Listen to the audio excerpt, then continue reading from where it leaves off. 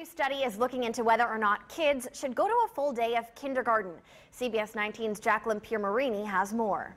The number of kids across the country that have a full day of kindergarten has increased dramatically in recent years. But there is still controversy surrounding whether or not this is the best plan. New research out of the University of Virginia found compelling evidence to have kids stay until the last bell rings.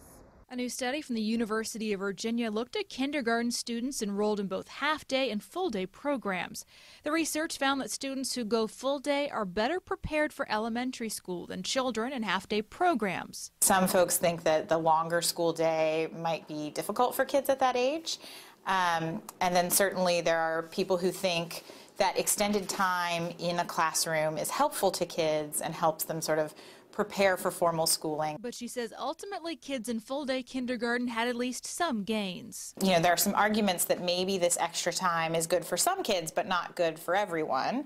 And what I find is actually for most all kids in my data experience some gains, and then the gains are really big for some kids. There's one group in particular that sees the difference. These effects are really pretty large in the education literature. We don't really see effects of this sort of size, and so they're quite big, and they're really big for Hispanic students. She says it can be cost effective. And what I find is that full-day kindergarten is relatively inexpensive.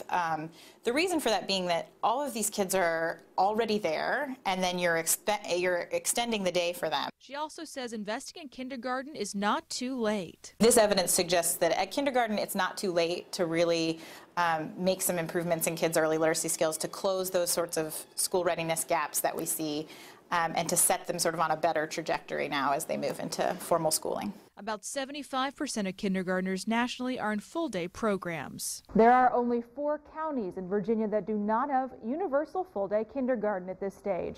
We are not one of them. Jacqueline Piermarini, CBS 19 News.